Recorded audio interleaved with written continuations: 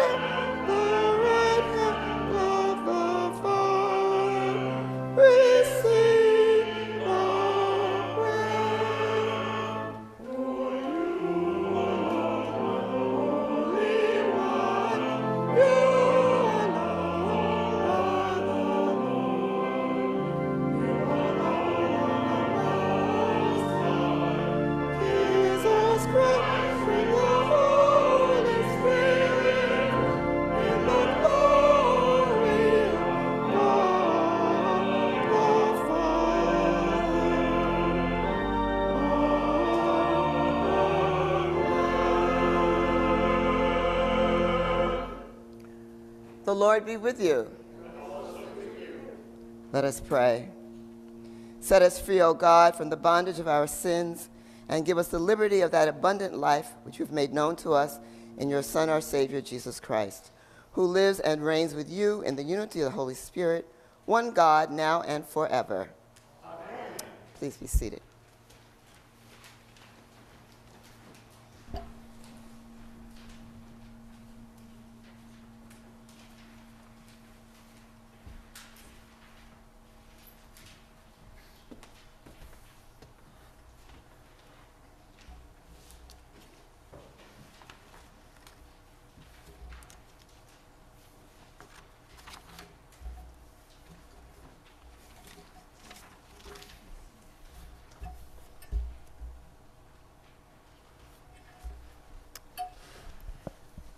In our first reading, the prophet Isaiah rebukes the people for fasting to serve their own interests, to make themselves noticed by God and their peers, rather than using the fast to reform their lives, to break the bonds of the oppressed, and to share their wealth with those who have little or nothing. Then and only then will the Lord answer their prayers. A reading from the book of the prophet Isaiah. Shout out, do not hold back. Lift up your voice like a trumpet. Announce to my people their rebellion, to the house of Jacob their sins. Yet day after day they seek me and delight to know my ways, as if they were a nation that practiced righteousness and did not forsake the ordinance of their God. They ask of me righteous judgments. They delight to draw near to God. Why do we fast? But you do not see. We humble ourselves. Do you not notice? Look, you serve your own interest on your fast day and oppress all your workers. Look, you fast only to quarrel and to fight and strike with a wicked fist. Such fasting as you do today will not make your voice heard on high. Is such the fast that I choose? A day to humble oneself? Is it to bow down the head like a bulrush and to lie in sackcloth and ashes? Will you call this a fast, a day acceptable to the Lord? Is not this the fast that I choose, to loose the bonds of injustice, to undo the thongs of the yoke, to let the oppressed go free, and to break every yoke? Is it not to share your bread with the hungry, and bring the homeless poor into your house? When you see the naked, to cover them, and not to hide yourself from your own kin. Then your light shall break forth like the dawn, and your healing shall spring up quickly.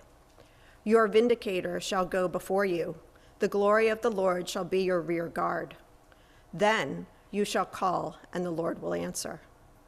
You shall cry for help, and he will say, Here I am. If you remove the yoke from among you, the pointing of the finger, the speaking of evil, if you offer your food to the hungry and satisfy the needs of the afflicted, then your light shall rise in the darkness, and your gloom will be like the noonday. The Lord will guide you continually and satisfy your needs in parched places and make your bones strong. And you shall be like a watered garden, like a spring of water, whose waters never fail. Your ancient ruins shall be rebuilt. You shall raise up the foundations of many generations. You shall be called the repairer of the breach, the restorer of streets to live in. The word of the Lord. Thanks be to God.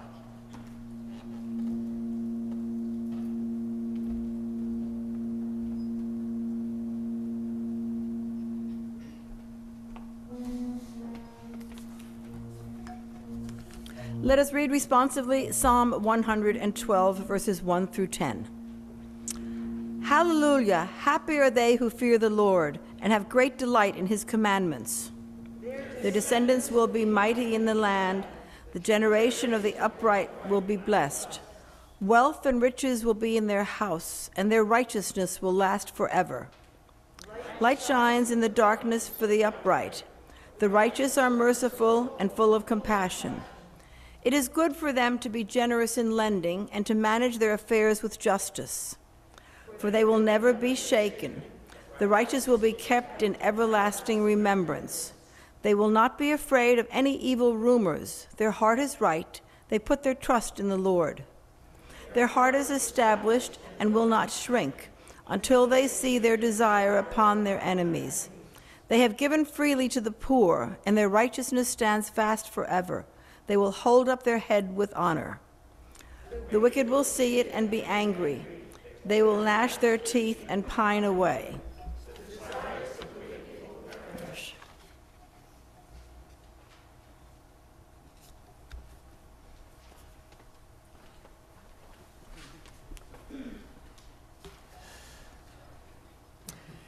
In this letter to the Christians in Corinth, Paul engages in a personal reminiscence. He tells how he had tried to teach the gospel as a philosopher would, but to no avail. Now he must put aside his learned ways and reveal the secret wisdom of God, not for the wise, but for the faithful. A reading from the first letter to the Christians in Corinth. When I came to you, brothers and sisters, I did not come proclaiming the mystery of God to you in lofty words or wisdom. For I decided to know nothing among you except Jesus Christ and him crucified. And I came to you in weakness and in fear and in much trembling. My speech and my proclamation were not with plausible words of wisdom, but with a demonstration of the Spirit and the power, so that your faith might rest not on human wisdom, but on the power of God. Yet among the mature, we do speak wisdom, though it is not a wisdom of this age or of the rulers of this age, who are doomed to perish. But we speak God's wisdom, secret and hidden, which God decreed before the ages for our glory. None of the rules of this age understand this, for if they had, they would not have crucified the Lord of glory. But as it is written, what no eyes have seen, nor ears heard, nor the human heart conceived, what God has prepared for those who love him. These things God has revealed to us through the Spirit. For the Spirit searches everything, even the depths of God. For what human being knows what is truly human except the human spirit that is within? So also no one comprehends what is truly God's except the Spirit of God. Now we have received not the spirit of the world, but the Spirit that is from God, so that we may understand the gifts bestowed on us by God. And we speak of these things in words not taught by human wisdom, but taught by the Spirit, interpreting spiritual things to those who are spiritual. Those who are unspiritual do not receive the gifts of God's Spirit, for they are foolishness to them, and they are unable to understand them because they are spiritually discerned. Those who are spiritually discern all things, and they are themselves subject to no one else's scrutiny. For who has known the mind of the Lord so as to instruct him? But we have the mind of of Christ, the Word of God, the Word of the Lord. Thanks be to God.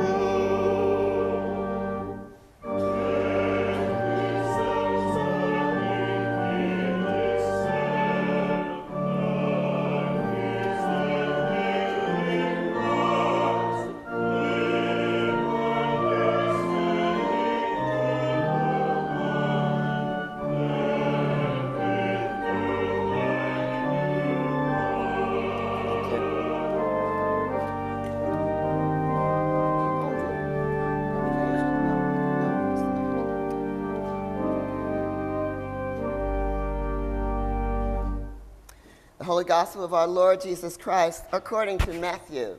Glory to you, Lord Christ. Jesus said, "You are the salt of the earth, but if salt has lost its taste, how can its saltiness be restored? It is no longer good for anything, but is thrown out and trampled underfoot. You are the light of the world. A city built on a hill cannot be hid. No one, after lighting a lamp, puts it under the bushel basket, but on the lampstand, and it gives light to all in the house. In the same way, let your light shine before others, so that they may see your good works and give glory to your Father in heaven.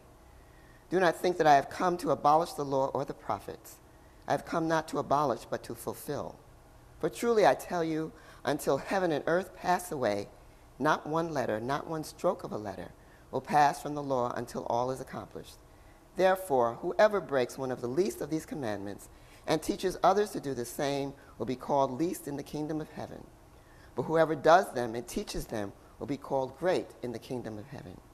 For I tell you, unless your righteousness exceeds that of the scribes and Pharisees, you will never enter the kingdom of heaven." The Gospel of the Lord. Praise to you, Lord Christ.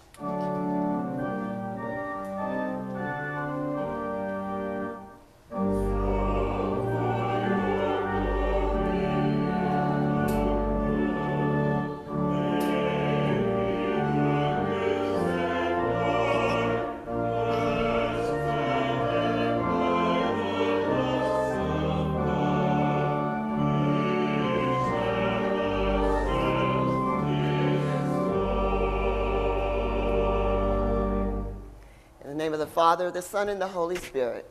Amen. Please be seated. Good morning, St. Stephen's. Good morning. How are you? As your bulletin says, I'm the Reverend Canon Patricia Mitchell, the Canon for Pastoral Care here in the Diocese of Long Island. That means I work with Bishop Provenzano in his office, and I offer pastoral care to the clergy and their families of the diocese, and to retired clergy. I also support the ministry of deacons here in the diocese, and then other duties as assigned. So it's a pleasure for me to be here. Because of my position, I am able at times to supply on a Sunday, as I am today, and to help out a parish or a priest that needs someone to come in. So I'm happy to be able to do that today, to see you. It's my first time here. It's a beautiful church, and everyone's been very welcoming, so thank you. So for the past few weeks, we've been on a kind of journey with Jesus, as we always do. You've heard from his baptism to the beginning of his ministry.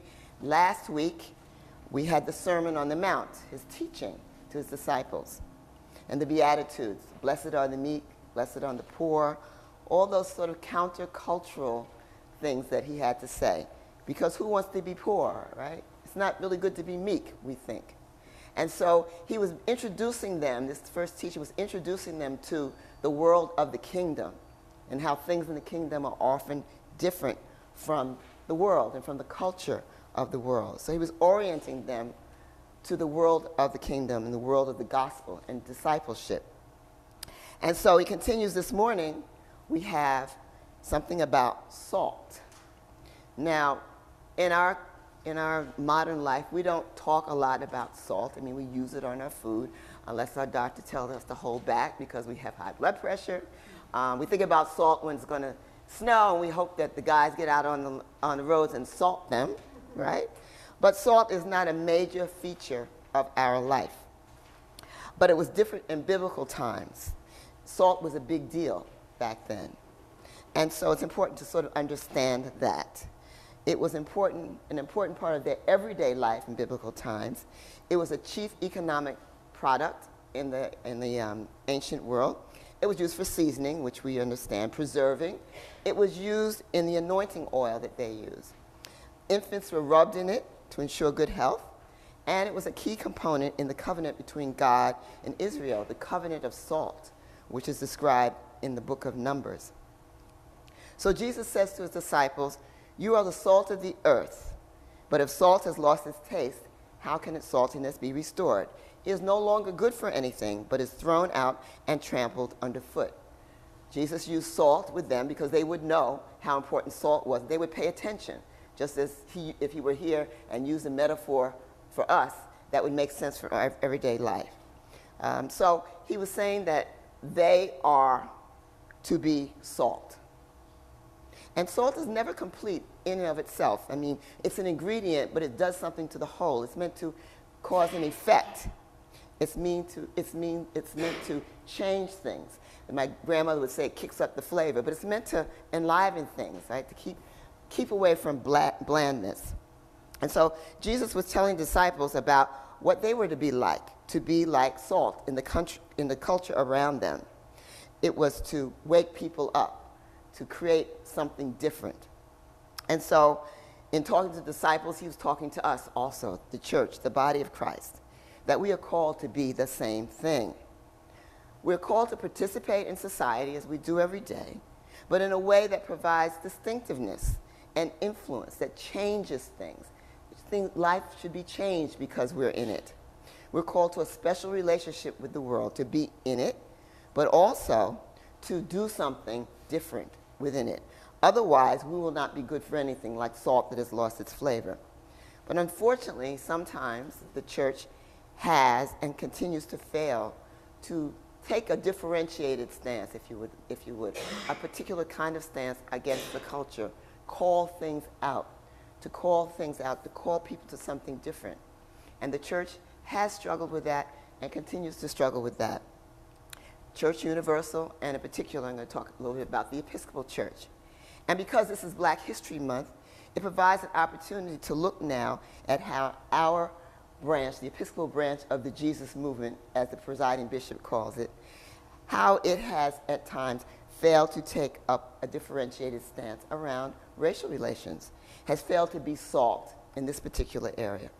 From the time of the Civil War through the Civil Rights era and on today, our church has faced a dilemma because on the one hand it says everyone is created in God's image, we are all God's children, we believe in human equality, but on the other hand there is how blacks have been treated in the church, in society, as well as in the church in general and the Episcopal Church in particular. On the one hand, the church declared that we were all children. On the other hand, African Americans were treated often as other. And it's a recurring motif if you look at the history of our church about how this has happened. And it's chronicled in a very wonderful book written probably about 40 years ago, perhaps, called Yet With a Steady Beat. It's written by Reverend Dr. Harold Lewis, who just died last year. But it's a really rich history of the Episcopal Church and the lives of black people. And so I just wanted to spend a little time about this because this coming, a week from tomorrow, on February 13th, we will celebrate the life and ministry of Absalom Jones. You may be familiar, or you may not be familiar. He's in our liturgical calendar. But Absalom Jones was the first African-American priest ordained in the Episcopal Church. He was ordained on September 21st, 1802.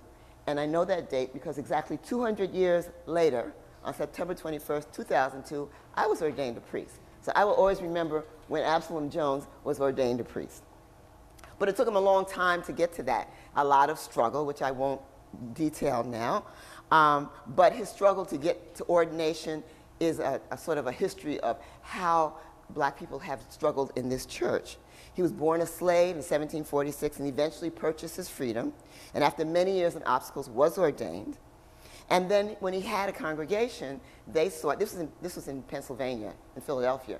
That congregation sought to join, when it started, sought to join the Diocese of Pennsylvania. Just as you are part of the Diocese of Long Island, it wanted to join the Diocese of Pennsylvania because it was a congregation. However, the Diocese of Pennsylvania failed to be salt. What they did is they guaranteed them affiliate status. Like, you all stay over here, we're over here. You're not really part of us, you're an affiliate. And it took years, 6 years, before St. Thomas Church was granted membership, full membership in the Diocese of Pennsylvania. And today, in fact, right now, the presiding bishop is preaching at that church on Absalom Jones. But the African Episcopal Church of St. Thomas is a well-known and vibrant congregation in the Diocese of Pennsylvania. But it was, unfortunately, the church, the Episcopal Church and the Diocese of Pennsylvania failed to be salt. They failed, in this instance, to take a stance against the prevailing culture, the culture which said, you people stay over there. We don't really want you with us. To say, no, you're with us, and we will stand for you. It went along to get along. You ever heard that phrase, go along to get along, like don't rock the boat? Because it's easier sometimes to go along to get along in the short term. Usually in the long term, it doesn't work out. You're avoiding an issue. But that was the culture. So then that was what our church did. But that luxury no longer exists. I mean, and the Episcopal Church has struggled, just as other churches have, to be salt in other areas of life, too, in other areas of endeavor. But that luxury of going along to get along doesn't exist. It never really existed for the church, but the church really has many times not stepped up to the plate for what it has to do, for what it needs to respond to. But with so many things facing our society and our culture, we really do not have the luxury of going along to get along. We have, yes, racial discrimination in our society. We are not in a post-racial society. But we also have poverty and hunger. We have immigration issues. We have voter suppression. We have intolerance. We have police brutality. We have the pandemic. We have bullying. We have the school-to-prison pipeline. We have climate change, economic stress. We have political dysfunction. And that's not an exhaustive list. You can probably think of some other things I didn't mention. But there are a lot of things. There's a lot of stuff. It's a lot, as people say. But if you think of us, we're the church, and we're a container. We're the container. This is a container in which we are formed, right, in which we grow up.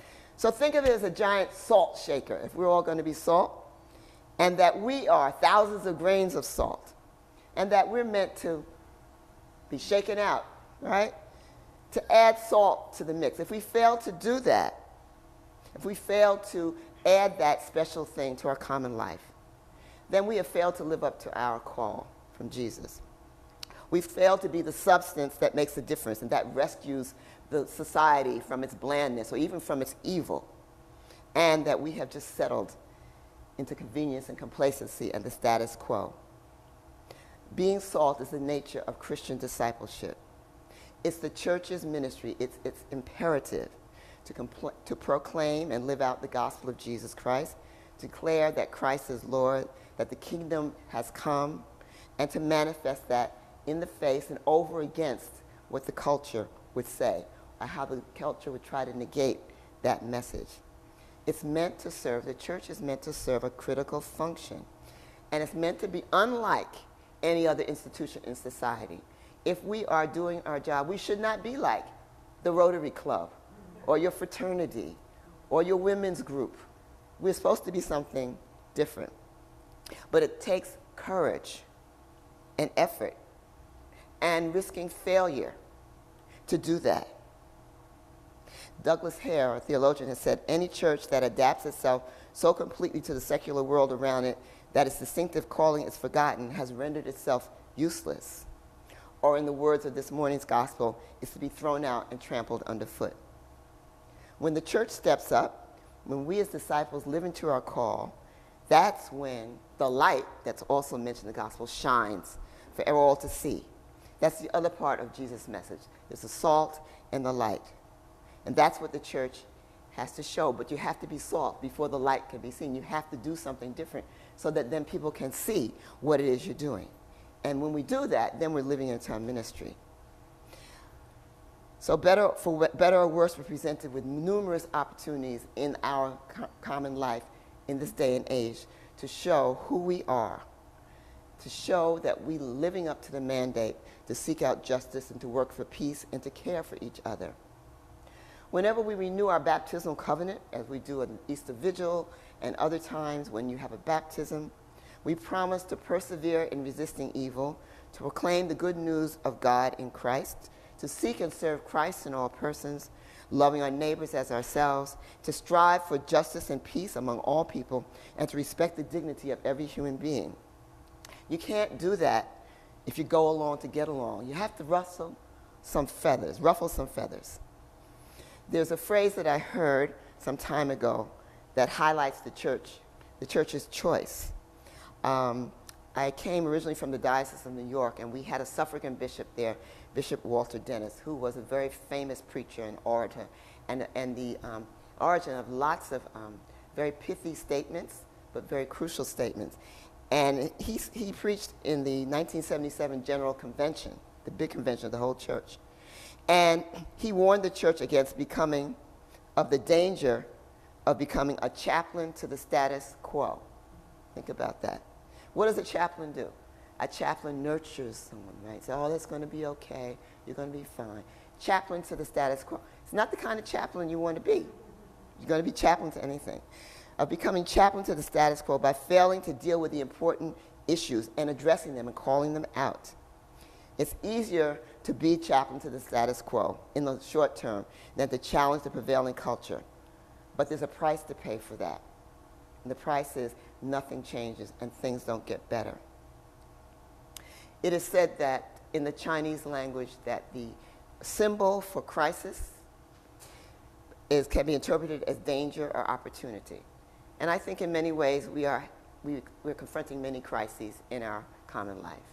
And so that if crisis presents danger and opportunity, the danger that we face is just to be the chaplain to the status quo, to do nothing, to go along to get along.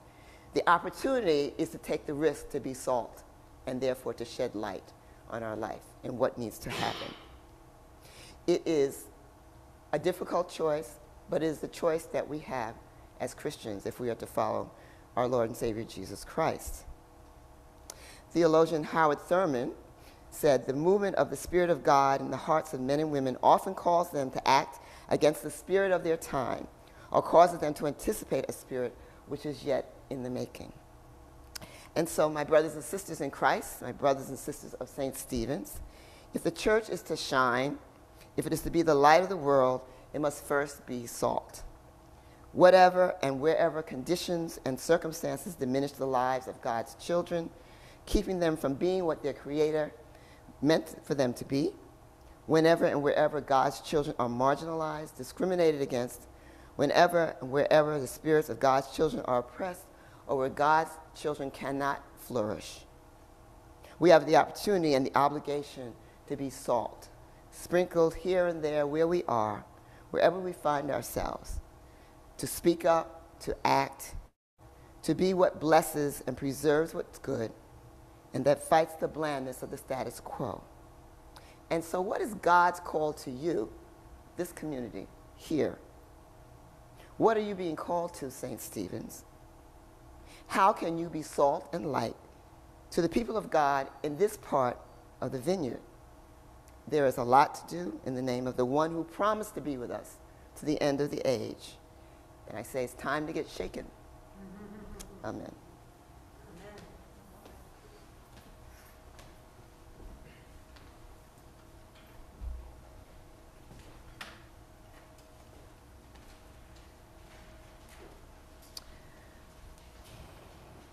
Please stand and let's affirm our faith in the words of the Nicene Creed. We believe in one God, the Father, the Almighty, maker of heaven and earth, all that is seen and unseen. We believe in one Lord Jesus Christ, the only Son of God, eternally begotten of the Father, God from God, light from light, true God from true God, begotten, not made, only the Father. Through him all things are made. For us and for our salvation, he came down from heaven. By the power of the Holy Spirit, he became incarnate for the Virgin Mary, was made man. For our sake he was crucified with Pontius Pilate. He suffered and death was buried. On the third day he rose again, according to the Scriptures. He ascended into heaven, and the Father. He will come again to judge the living and the dead, and his kingdom will have no end. We believe in the Holy Spirit, the Holy Creator of life, proceeds with the Father and the Son. With the Father and the Son is worshipped and glorified, and is spoken through the prophets. We believe in one holy Catholic Apostolic Church. We acknowledge one baptism for the forgiveness of sins. We look for the resurrection of the dead, and the life of the world to come. Amen.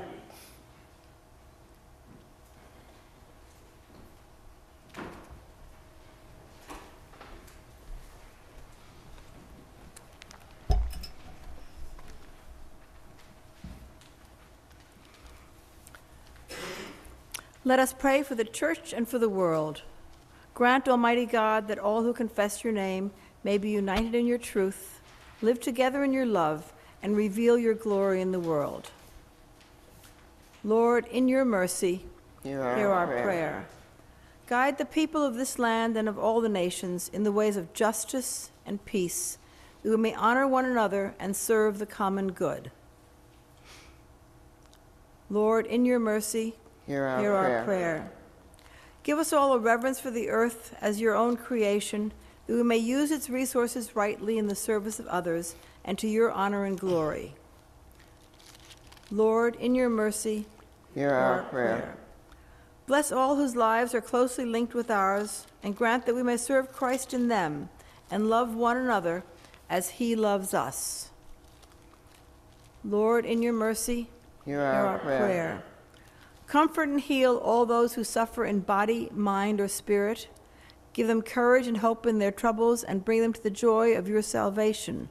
Today we pray especially for Hank, Peter, Bob, Mark, Pam, MB, Marion, Clay, Kai, Frank, Mark, Michael, Kimberly, Tina, Carol, Sue D., Todd, Einstein, Danny M., Pamela, Nat and Nancy, Jude, Sue B., Elsie, Sue M., Sally, MC, David, Jerry, Bruce, Pearl, Katie, James, Paul, Dawn, Macy, Mother Lauren, Roy, Bruno, Doug, Carol, Alan Michael, Leah, Ryan, Michelle, those suffering as a result of natural and human-made disasters, those injured due to gun violence, and all those affected by COVID-19. We also pray for our frontline workers, Dr. Elizabeth Engelman, Dr. Dan Griffin, Dr. Esther Knapp, Dr. Rachel Simpson, Karen Liu, Eva Longmire, Brenda Marshall, Susan Dietz Massengill, Kat Bates, Norina Guerra, and those responding to natural and human-made disasters. Lord, in your mercy, hear our prayer. We commend to your mercy all who have died. Remember especially Tyre Nichols, those who have perished so far in the war in Ukraine, those who died as a result of natural and human-made disasters, those killed as a result of gun violence, the millions worldwide who have died from COVID-19, and those we remember in the stillness of our hearts. May they rest in peace, and may your will for them be fulfilled, and we pray that we may share with all your saints in your eternal kingdom. Lord, in your mercy, hear our prayer. O Lord our God, accept the fervent prayers of your people. In the multitude of your mercies, look with compassion upon us and all who turn to you for help. For you are gracious, O lover of souls, and to you we give glory, Father, Son, and Holy Spirit, now and forever. Amen. Let us confess our sins against God and our neighbor. Most merciful God, we confess that we have sinned against you in thought, word, and deed, by what we have done, by what we have left undone. We have not loved you with our whole heart. We have loved our neighbors as ourselves. We are truly sorry, and we humbly repent. For the sake of your Son, Jesus Christ, have mercy on us.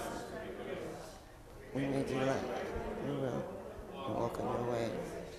Glory to your name. Amen. Almighty God, have mercy on you, forgive you all your sins through our Lord Jesus Christ, strengthen you in all goodness, and by the power of the Holy Spirit, keep you in eternal life. Amen. Please stand. My sisters and brothers, the peace of the Lord be always with you. And also with you. Peace. Peace. Peace.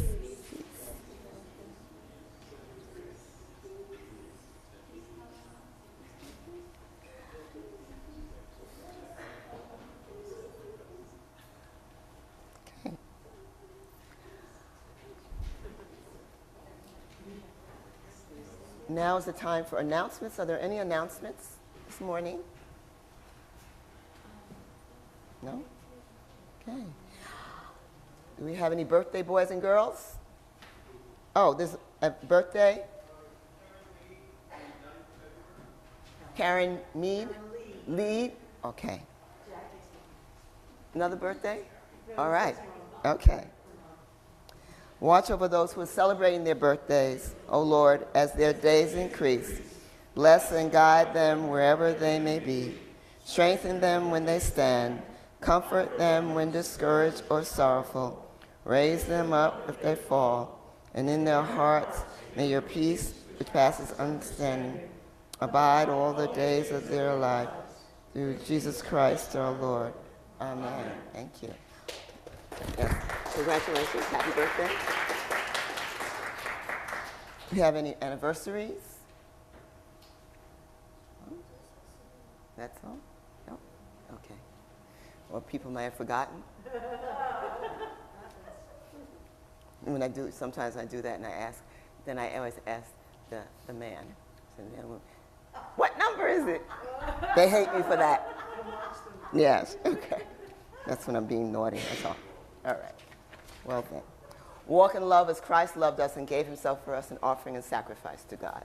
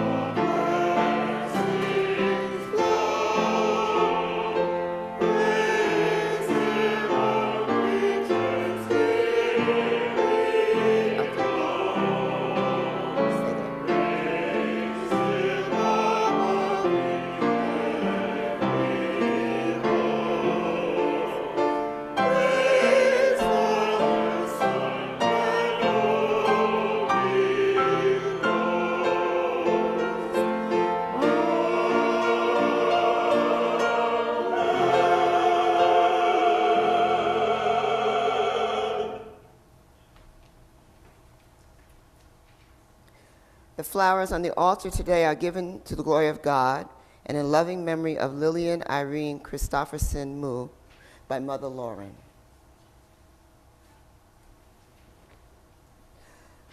The Lord be with you. And also with you. Lift up your hearts. We lift them up to the Lord. Let us give thanks to the Lord our God.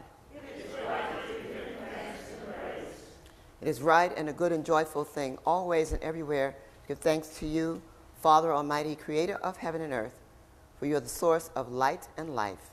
You made us in your image and called us to new life in Jesus Christ our Lord.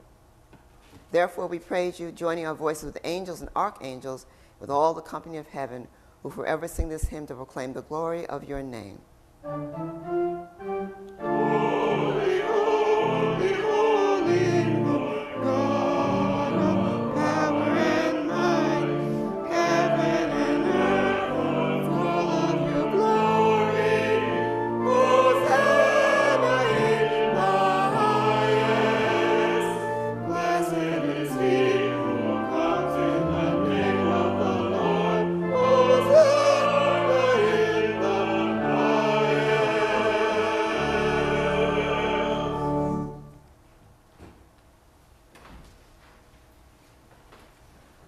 Holy and gracious Father, in your infinite love you made us for yourself. And when we have fallen into sin and become subject to evil and death, you in your mercy sent Jesus Christ, your only and eternal Son, to share our human nature, to live and die as one of us, to reconcile us to you, the God and Father of all. He stretched out his arms upon the cross and offered himself in obedience to your will, a perfect sacrifice for the whole world.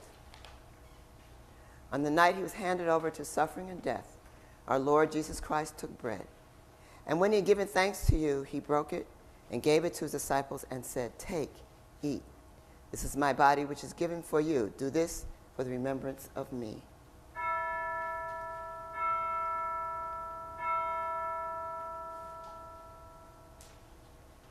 After supper, he took the cup of wine. And when he had given thanks, he gave it to them and said, "Drink this, all of you. This is my blood of the new covenant, which is shed for you and for many for the forgiveness of sins. Whenever you drink it, do this for the remembrance of me."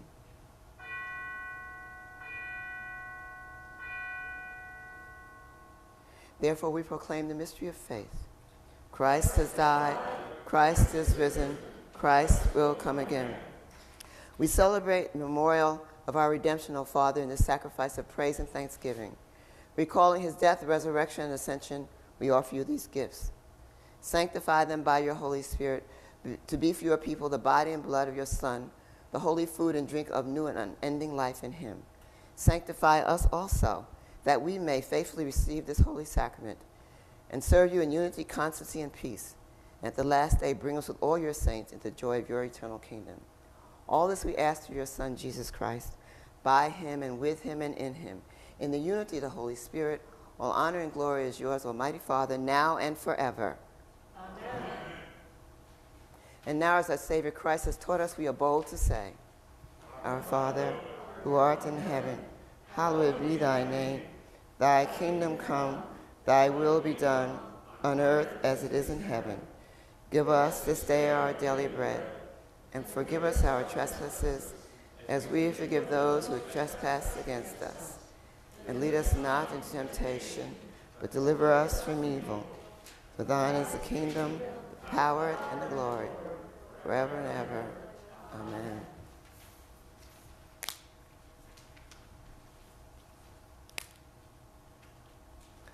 Alleluia. Christ, our Passover, is sacrificed for us. Therefore, let us keep the feast.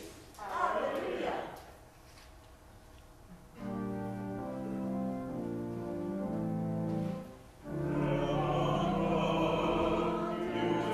Away the sin of the world, have mercy on us. Lamb of God, you take away the sins of the world, have mercy on us.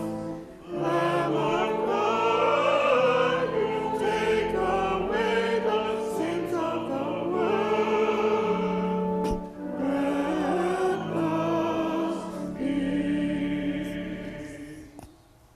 The gifts of God for the people of God, take them in remembrance that Christ died for you, and feed on him in your hearts by faith with thanksgiving.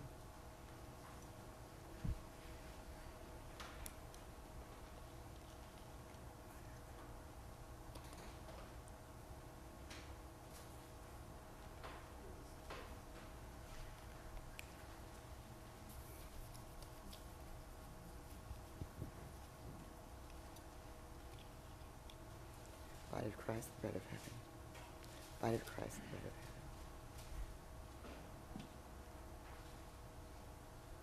Blood of Christ, the cup of salvation.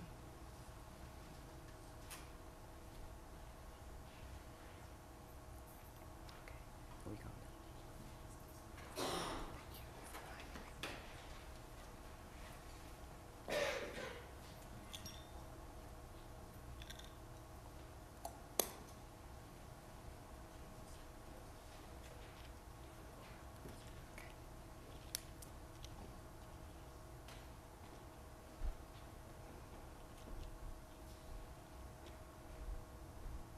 Body of Christ, the bread of heaven. Body of Christ, the bread of heaven. Like a blessing. Blessing of God, Almighty Father, Son, and Holy Spirit, be upon you and remain with you always. Body of Christ, the bread of heaven. Body of Christ, the bread of heaven. Body of Christ, the bread of heaven. Body of Christ, the bread of heaven. Blessing of God, Father, Son, and Holy Spirit, be upon you and remain with you always. Blessing of God, Father, Son, and Holy Spirit, be upon you. Body of Christ, the bread of heaven. Blood of Christ, the cup of salvation.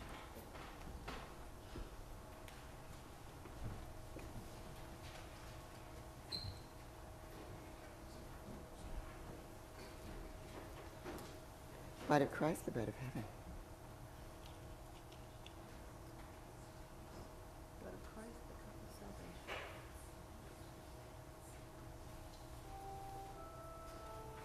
Body of Christ, the bread of heaven. Body of Christ, the bread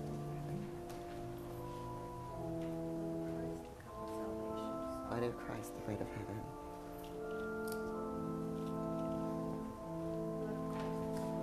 Body of Christ, the bread of heaven. Body of Christ, the bread of heaven. Body of Christ, the bread of heaven. Body of Christ, the bread of heaven. Body of Christ, the bread of heaven. Body of Christ, the bread of heaven.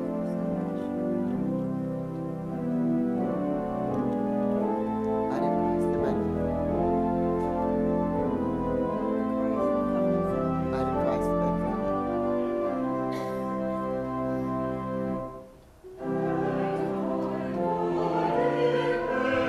The blessing. Would you like a blessing? Holy Spirit be upon you, remain with you always. Amen.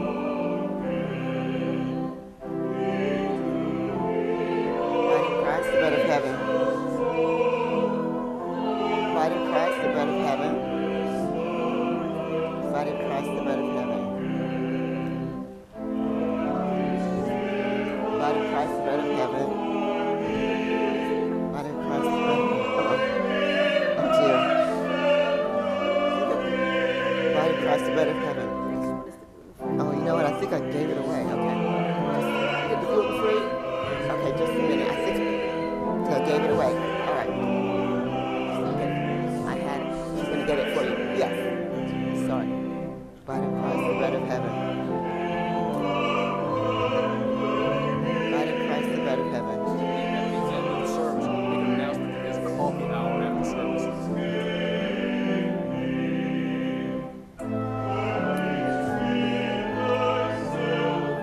Hold that for me, thank you. Body of Christ, the bread of heaven.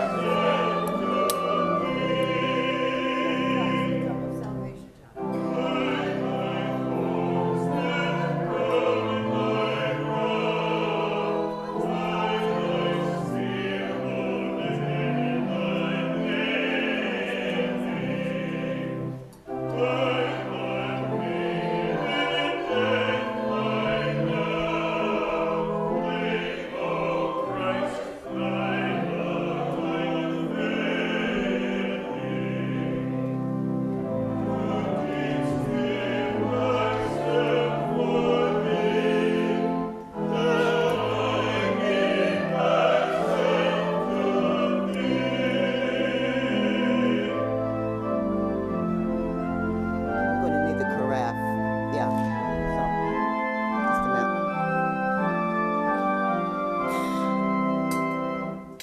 Thank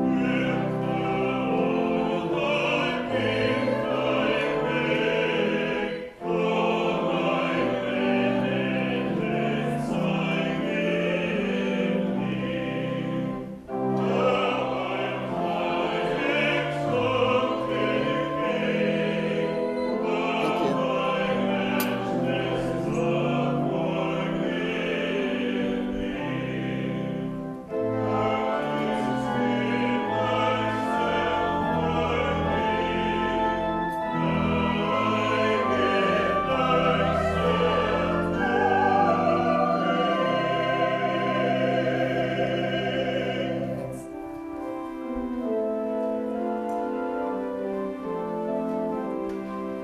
It's unconsecrated. Just need to put away from the last service.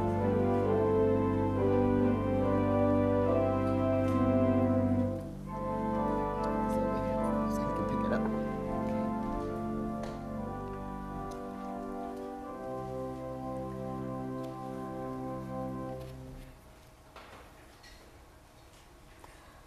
Let us pray.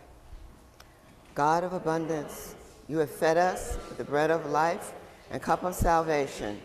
You have united us with Christ and one another.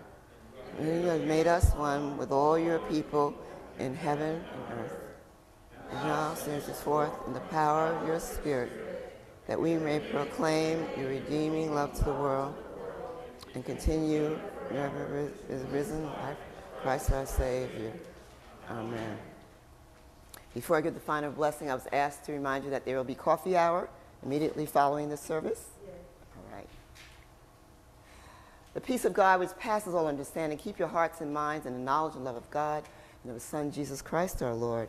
And the blessing of God Almighty, the Father, the Son, and the Holy Spirit be upon you and remain with you always. Amen.